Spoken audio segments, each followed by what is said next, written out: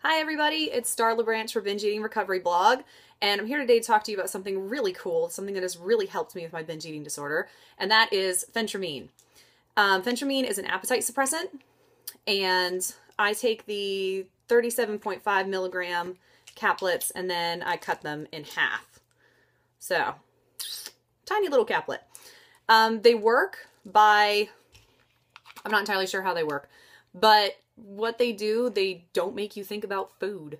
You just go about the day and then you're like, oh, it's lunchtime, I should probably eat something.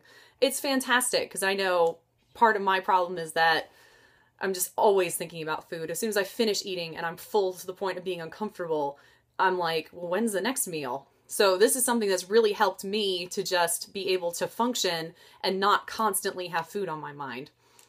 So talk to your doctor if it's something that that you can go on that works with your plan.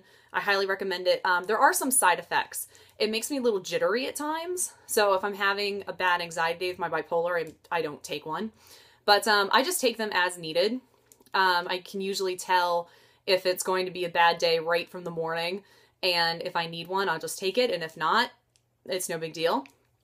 And so yeah, talk to your doctor, see if this is right for you, and maybe it's something that can help you.